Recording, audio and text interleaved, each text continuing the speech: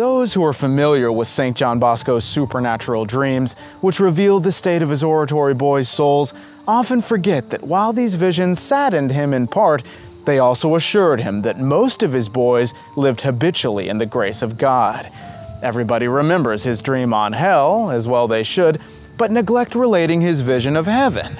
An Oratory Boy that most people know about as Saint Dominic Savio because he was canonized, but I think there were many, many saints at the Oratory, and today, through well-documented stories, I intend to prove it. The Miracles and Prophecies of Saint John Bosco, a project of America Needs Fatima. I'm your host, Matthew Miller. Subscribe for new episodes every Monday, Wednesday, and Friday. One day in 1871, as many boys who knew that Don Bosco would soon be going to Rome were crowding about him in the playground, one stood up on tiptoe and whispered into his ear, "Say this and this to the Pope." When recreation was over, Don Bosco went up to his room and sent for that boy. Upon being asked to repeat what he had said but moments before, the youngster replied, "I didn't tell you anything." Don Bosco went to Rome and forgot about the boy's message, but on his return to the oratory, the same lad came up to him and said, "Don Bosco, you were to give the Pope this message. Please do tell him."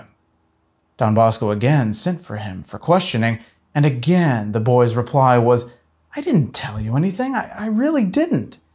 He said it with so much candor that Don Bosco didn't insist, convinced that the Lord had spoken to him both times through that boy. When he went to Rome again, he gave the Pope the message. We do not know this boy's identity. We only know that he later became a Salesian, a priest, and a missionary. On another occasion, Don Bosco was preoccupied about a very important matter and undecided on what course to follow.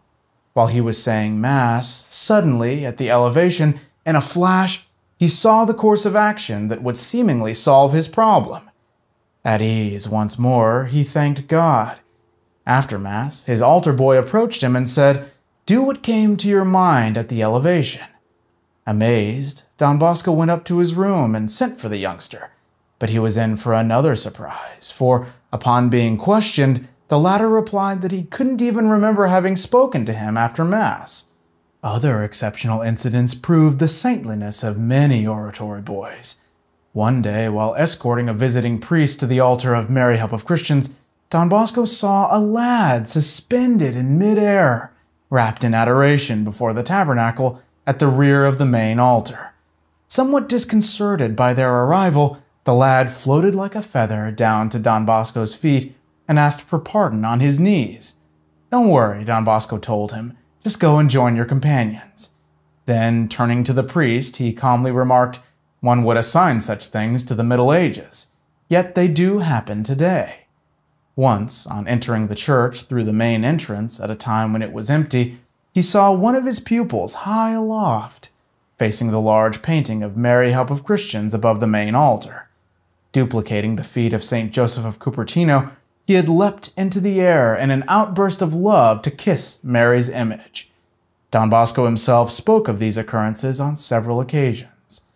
Monsignor Scotton heard him tell an equally astounding story that probably took place after 1874. One morning, a 12 or 13-year-old lad, without leave, walked up to Don Bosco's room and, bursting in, with an air of authority, told him, "Write."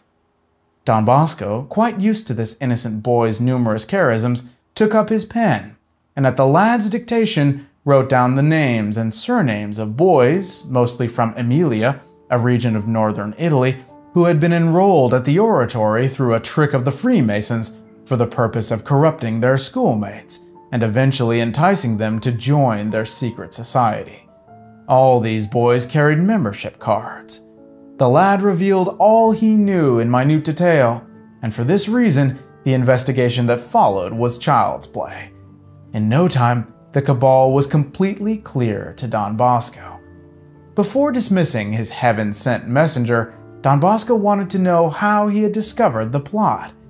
Overcoming his reluctance, the lad replied that for the past several days, our Lord had showed him, as in a mirror, all he had told Don Bosco, adding that after Holy Communion that very morning, our Lord had severely chided him for failing to tell Don Bosco. Because of their sanctity, Don Bosco had such great faith in his boys' prayers. At times, when someone asked him for a special grace, he would say, "I'll have my boys pray." He and his boys were one in heart. Their combined prayers worked miracles. Mrs. Valaudy, a great benefactress of the Oratory, begged Don Bosco to obtain from Our Lady the grace of going through her purgatory here on earth. She was frightened at the thought of the torments awaiting the souls not yet pure enough to be admitted to God's presence, and nothing could allay her fears. Don Bosco promised his help. He then prayed that her request would be fulfilled, and he had all the boys do likewise. Within a short time, the good lady was seized by atrocious pains that lasted well over 2 years. Afterward, she experienced an unalterable peace of mind that banished all her fears. She died a tranquil, painless death. Thank you all so much for watching, and if you'd like to hear about an oratory boy named Zuka who received apparitions of Our Lady, just click on the video above me here. God bless you, and Our Lady keep you.